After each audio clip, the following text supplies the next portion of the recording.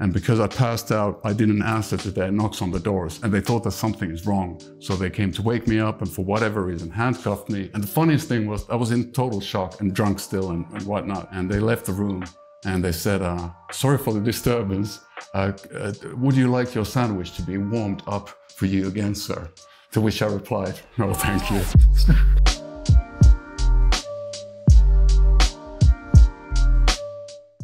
Greetings one and all, my name is VV aka Ville Valo, and now I'm at the headquarters of DIFFUS enjoying baby pictures, what we call it in Finnish, which means I'm going through old stuff from the age of, I guess, late 90s and try to, if I can, react to them in other ways than crying and shrieking.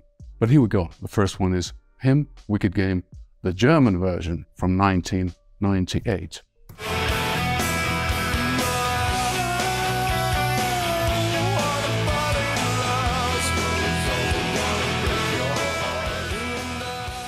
The German label was very sort of, they had their own vision, how we should look like as a band. And then the UK came along a bit later. So we did a few versions that were a bit different. And at times it was really schizophrenic. They looked really different and shooting videos is not fun usually. The artist doesn't have a lot to say. And I'm kind of happy how it is these days because YouTube and all that has changed the whole, how you spend your money. I remember we did one with him called Rip Out the Wings of a Butterfly. I'm not sure if I'm gonna check that out later, but it was like $500,000. And these days the budgets are like, what, for a good video, maybe 15, 20 grand in euros. So it's quite a difference. Yeah, those were the days. A lot of money was thrown out. It's like I can only imagine how it was in the 80s, you know.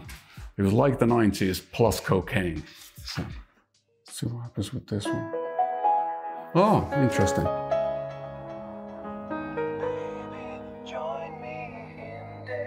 We are considering escape from this world, and the video was done for the Roland Emmerich film called 13th Floor.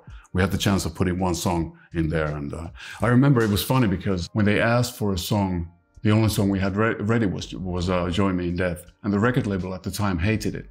They were like, it's a terrible song, it's never gonna make it, it's never gonna work out at all, and plus they hated the mix. They were like, it sounds terrible, it's confusing and we hate it. And all of a sudden, when it became #1, they told, of course, to everybody that, yeah, we knew it all along. And, you know, they were the best services. It was quite funny. And then I remember when the single went to #1, me and Miguel, the bass player of HIM, were at a bar. We got a call from Germany. They were having a big party somewhere near the Dortmund area. And they were like popping champagne bottles. And we only had, it was still the time of the Finnish mark and Deutschmark as well. So we had few marks and we were able to get one beer that we could share for the celebration of being #1. But that's those are the memories during this time.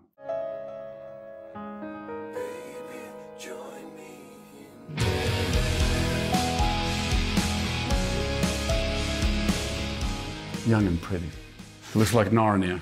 It's like a fantasy setup. That was done in London as well. We call it the Ice Castle version. The director was a cool guy called Bill Jukic, and we ended up partying like madmen in Amsterdam. I passed out in my room, and the people at the hotel thought that they were starting to get worried about me or whatever, and they actually I woke up in the middle of the night being handcuffed. So they had like the police and paramedics coming into the room. And the funniest thing was they did that because before I passed out in my room, I'd ordered a sandwich. And because I passed out, I didn't answer to their knocks on the doors, and they thought that something is wrong. So they came to wake me up and for whatever reason handcuffed me. And the funniest thing was I was in total shock and drunk still and whatnot. And they left the room and they said, sorry for the disturbance. Would you like your sandwich to be warmed up for you again, sir? To which I replied, no, thank you. I wonder which version this is. Oh, okay.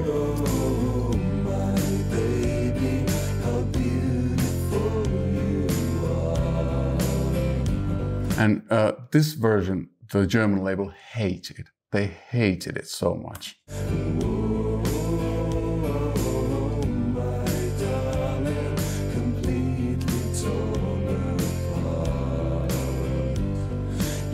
I remember they wanted naked women in the video. which I always thought that it's such an 80s thing. And it's probably due to the record label people then wanting to be at the video sessions to be at like a striptease show or whatever. Yeah, I remember the German version, at least one of them, they added a corpse at a mortuary to this, which was, I thought that was so tasteless. And then I think the one that they showed at that time was so that they used this video, like a James Bond intro. They used this video and used a film projector to project these images onto the bodies of naked women.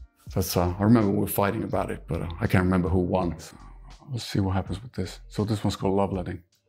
One with the sheep.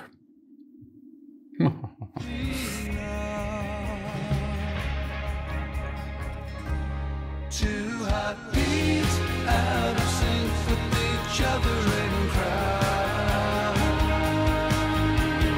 dreaming of love, letting love, trapped in a loop I'm chasing. It's the first single of this solo album that was just released in January, and I wanted the video to have an animal because I think that real animals look beautiful and they're interesting to look at. In a lot of rock and pop videos, you have if it's a male singer, you have a beautiful girl. And I think we've seen that a few times. I'm not sure who came up with the idea of the sheep. And black sheep, it's probably in Germany, it's the same. It's like the symbol for the outsider. I thought that's a brilliant idea. I'm allergic to animals, but for whatever reason, I wasn't allergic to that one. Yeah, it was fun. It's always fun to do, if at all possible, to do something weird with videos. And having a sheep at the set was totally something weird. We also used this weird, it wasn't a green screen, but this big LED, I don't know what you call it. They did a Mandalorian on a similar one. So I played everything on the arm by myself, and I recorded it as well. So a lot of stuff that is new to me. So then again, I was sort of blessed that we had COVID. So there was a lot of time to work on it. And because nobody was able to tour or anything like that. So yeah, it was different. It was quite solitary. You know, there was no band around and we weren't able to tell each other jokes and go out for a coffee or whatever. So, you know, it's I can't compare. I think this is like a transitional moment, like the next step going somewhere else. I don't know where. I don't have any plan Bs or like, it's just see where this takes me and then see how it's going to sound afterwards. But no, I think we ended what HIM was for a reason. We did that for a long, long time, and then maybe our priorities changed. People had families. You know, we started when we were teenagers. We were drinking beer together and playing rock and roll and dreaming of being able to record a demo or hear our song on a radio or whatever. It always starts with little steps, and then the first gig and first album or whatever. It was a good time to end it because we still loved the music. We still got along, so we weren't enemies. Like you hear so many stories about bands that are really, they're not sharing the cars anymore. And then it took me a while to get back to this. I didn't know what to do at first, and it took me a good 3 years, you know, to start writing. And that's the weird stuff I came up with, you know.